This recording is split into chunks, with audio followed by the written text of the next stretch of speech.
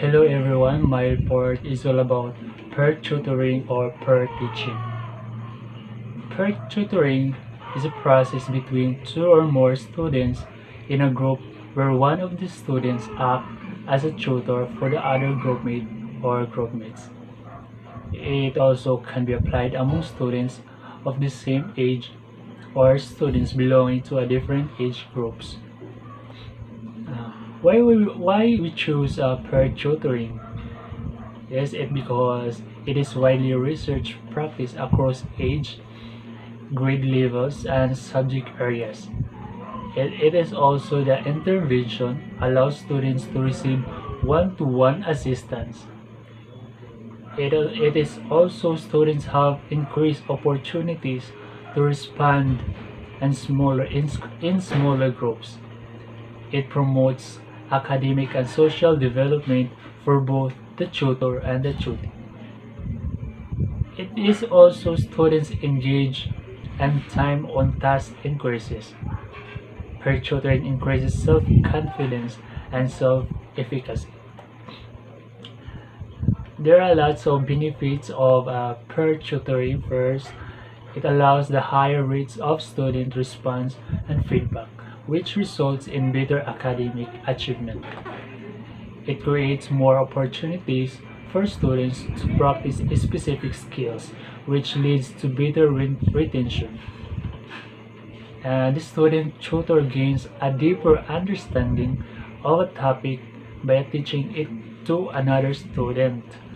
And also, students involved in peer tutoring have shown more positive attitude toward learning and develop self-confidence. And the last is it helps students build relationships and practice appropriate social interaction. Here we go in the types of peer tutoring. There are five types of peer tutoring. First, the instructional tutoring. Instructional tutoring is older students help younger ones on a one-to-one or one-to-a-group basis. They chose the way the lessons are presented. This is practiced when there is a big difference between tutor and the tutee. The next one, the same age tutoring. This is arrangement works well with children who can act as interactive pairs. For example, more able ones to assist the least able. They can read to each other and to discuss. The third one is the monitorial tutoring. It is the class may be divided into groups and monitors are assigned to lead each group. That's what we call the monitorial tutoring.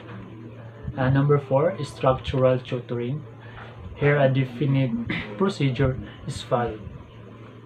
Highly structured tutoring is administered by trained tutors. And the last one is number five, semi-structured tutoring. This is a combination of unstructured and structured, where the tutor guides his or her tutee through a carefully planned learning guide but is free to modify it according to the tutee's own interests and skills.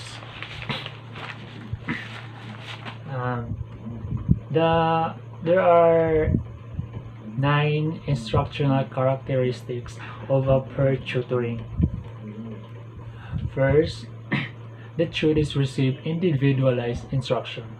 Second, the tutees receive more instruction.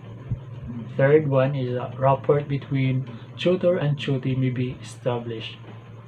Fourth, the teacher is free at the same time to do other classroom chores while the members are handled by tutors. Fifth, this kind of arrangement reduces large class into smaller working groups, right?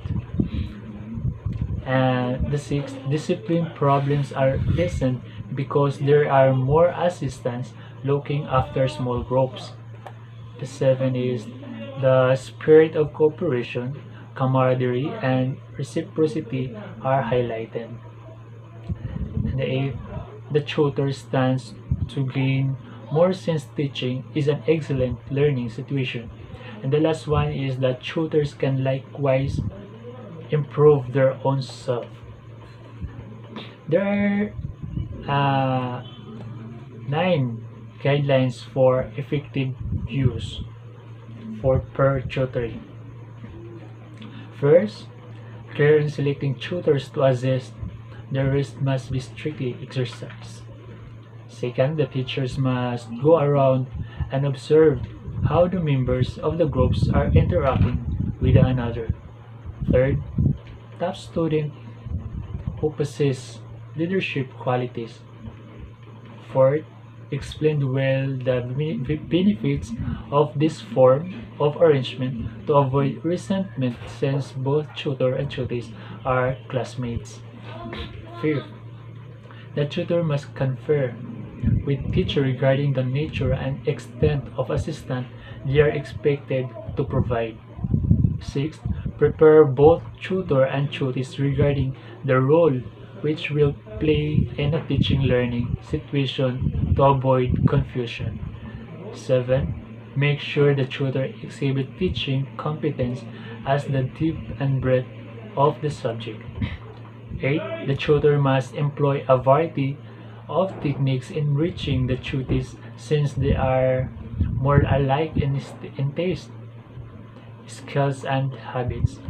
And the last one is instant evaluation by way of performance, and oral responses serves as feedback that can indicate progress in tutorial situation. And my last topic is all about the partner learning. Partner learning is a learning with a partner. With a partner. It is obvious. A student chooses partner from his or her classmates, and they were called a study buddy. Yeah. Students become responsible for each other's learning. Each student is accountable for his or her own learning. And that's all my report, and thank you. God bless us all.